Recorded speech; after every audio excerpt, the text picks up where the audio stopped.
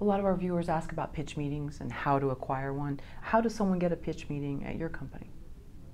Well, DRG is a bit different, where, we're mostly co-producing with major networks or major production companies. So there's already kind of an established relationship there. And I guess that's sort of the key point in terms of how do you begin that process? How does one open the door to get that kind of open communication with an acquisitions team or development team? So not just a DRG, but any company, you kind of have to understand what that company wants, what they work with, what they like to, what genres of content they like to work with, getting a sense of like who their kind of key clients are. For instance, at DRG, we work a great deal with Netflix. We work a great deal with RLJ, Acorn. We work, there's specific networks that we have great relationships with. When I was at MarVista, we had great relationships with Lifetime, Disney, Nickelodeon. So at MarVista, we were producing content that was kind of catered towards those audiences. Ion Networks and a few others, and at DRG we have a different set of companies that we work closely with, that we just have a library of media that works well with those. So our acquisitions team has a different mandate than what the acquisitions team at MarVista had.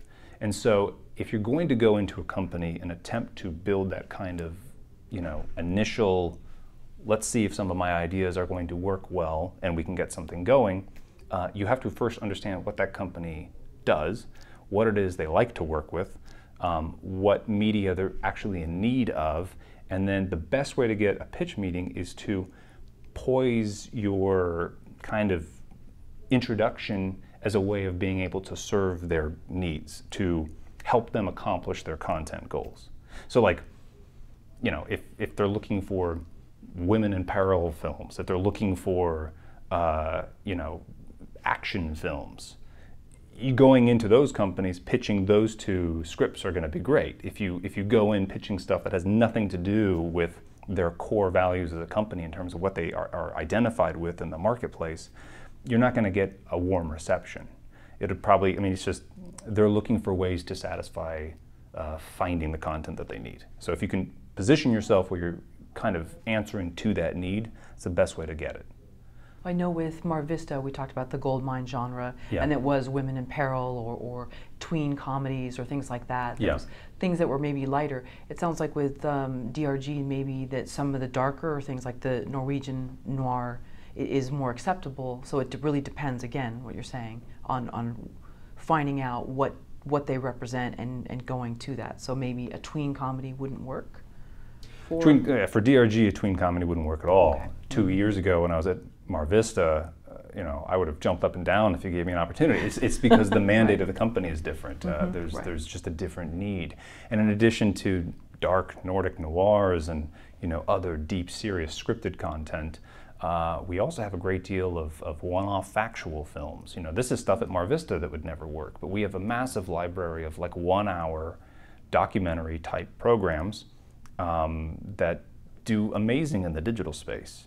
We have a great collection of game show formats. We have a great collection of, like, we call it lifestyle programming, where it's like cooking and DIY type stuff. It's a totally different library. Every company has a completely different package that they're selling to the marketplace. Distribution companies, to be successful, they need to be kind of branded as one thing or another. And because they're kind of branded that way, it attracts certain types of buyers from the international marketplace. There's only so many channels in the world, there's only so many media buyers in the world, and they all have limited budgets. So you have to distribution companies have to position themselves to be different in the marketplace. And so they develop a kind of streamlined system of, this content works really well, and because we're able to transact on it easily, let's get more of that. That's kind of how they think. So to go in, not just a pitch meeting, but if you want to showcase your script, if you want to be a producer and produce content and have it, get hired by a company to produce content for them, you have to be able to position yourself to that company to say, I already do stuff like that, therefore I can help you out. You know what I mean? Right, so almost like back engineer it, where a filmmaker knows that their film fits into this category and then see who has distribution that's similar to their film. Exactly. But then can they just call up, you said that there's already established relationships. I'm just curious, that's interesting. If I was a filmmaker and had a, let's say a noir thriller that I wanted to have, you know, looked at, it sounds like that's not the channel, that's not the proper way to go about it in terms of me. Reverse engineering is exactly the way to do it. It's just if you already have a script, if you already have a film, or if you just have an idea like a treatment or anything along those lines that you're trying to get out into the marketplace. First off, if you're only at a treatment stage, I would try to package it or you know, get some other elements in there. But going to a distributor that is in alignment with whatever project you're trying to pitch. That's how you begin that introduction of this is how we can start that process of you know, being in regular conversation about this topic and potentially future ones. It's walking in the door by reverse engineering it in the sense of I know this company works in these 2 genres or 3 genres. My project fits that very, very well. Focusing on the companies that fit that and then talking to them, basically saying, look, I know you produce this stuff, or I know you develop or co-produce this kind of material. I have something very much in alignment with it. Maybe we can talk about it. And if it's at an early stage, like a treatment or, you know, just initial, you know, rough draft screenplay type thing, going to them early and kind of saying, I want to cater this for you. Give me your advice or your feedback. Or even better, if you're a producer, hey, I want to produce this, you know, woman in peril thriller, I want to produce this tween comedy, going to a company that works in that and saying, I'm going to produce it, I'm going to fund it, I'm going to figure out how to get the money for it. What I want from you is a clear understanding of what works, what's going to make it a great film in the marketplace or a great product in the marketplace. And if, you know, in exchange for that, I'd love for you to have a first look at acquiring it later. You know, that way, or even trying to sign a deal where they get the opportunity to have it regardless. And then they have something at the back end. They have a filmmaker who's going to produce the whole thing, and they get to coach and create the exact movie they want. And they're guaranteed to have it at the end of the day. You know, like, that's kind of how you do it. You create opportunities for the production companies or for distribution companies that make their job easier.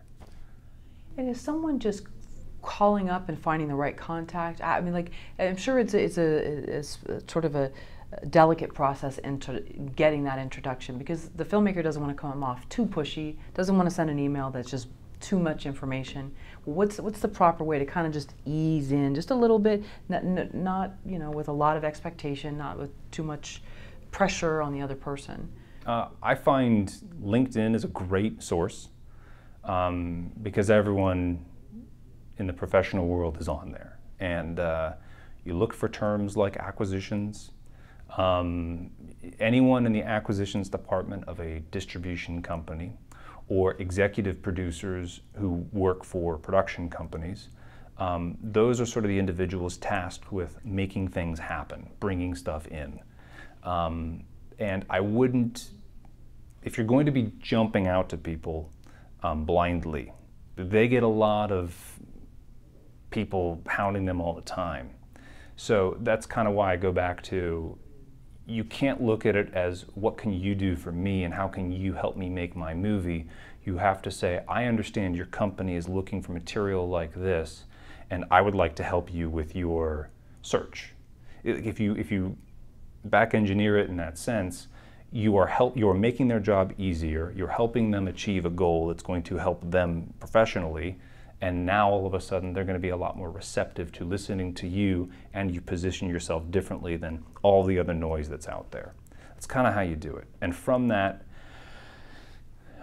you know, don't make the mistake of going after the top dog at every company. You know, like, don't go after the CEO or the head of this or the executive VP of that, because they are bombarded with work all the time, and that's just within the company. That's not, you know, random people reaching out. So go for juniors, go for middle managers, go for people in companies who are hungry, who have more open time, and who are looking for those opportunities to bring stuff in, because it helps them also professionally achieve that next level in the company.